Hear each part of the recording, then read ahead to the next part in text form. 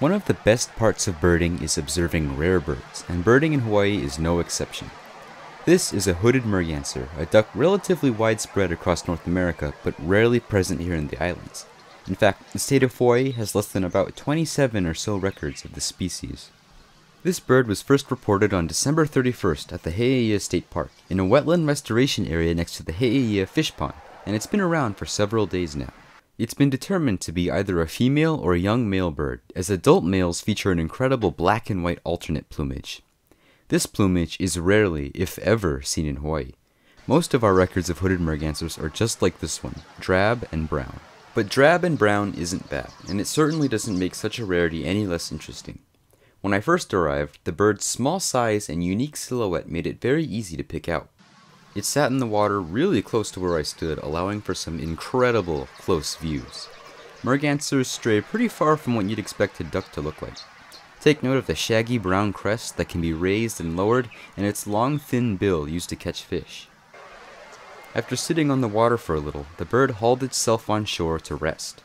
As ducks that dive to catch food, mergansers have their legs placed quite far back on their bodies.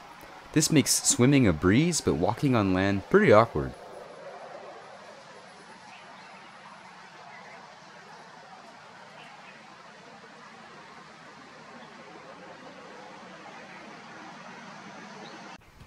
I wish I had documented more diving behavior, but the bird did dive once or twice. At one point I had lost sight of it and had to check further upstream to re-find it. There I was lucky to see it stretch several times, which ducks typically do by rearing up and flapping their wings. In doing so, the merganser revealed the interesting white wing bars along its secondary feathers.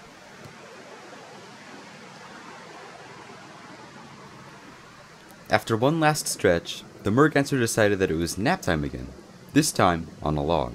It remained there for several minutes, then jumped back in the water and paddled upstream and out of view, concluding what has probably been one of my best bird encounters ever.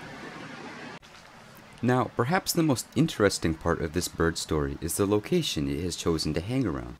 This estuary next to the ancient Heʻeia fish pond has undergone some of the most incredible habitat restoration in recent times. The area was once overrun by invasive mangroves that lowered water quality and hindered the local habitat for various native species. However, thanks to the intensive efforts of the Hui o Koʻolaupoko, over 4 acres of mangrove have been removed since 2015, and over 4,000 native plants have taken their place. If not for these efforts, it's very likely that the merganser would not be visiting the area, and the merganser is far from the only bird to benefit from this restoration. While I visited, I also observed a pair of resident Ai'o, or Hawaiian stilts, and a group of Alaiula, or Hawaiian gallinules, both of which are native and endangered bird species. Growing up in Hawaii, you always hear about extinction and habitat loss and other tragic environmental stories, but the ongoing restoration here is a story of success, and we can very clearly see the benefits. If you'd like to learn more about the area, its history, the inhabiting plants and animals, or how you can volunteer, visit huihawaii.org for more information. The link is in the description of this video. I've also provided more information about mergansers in the Hawaiian Islands. As always, thank you so much for watching. This has been Breadku.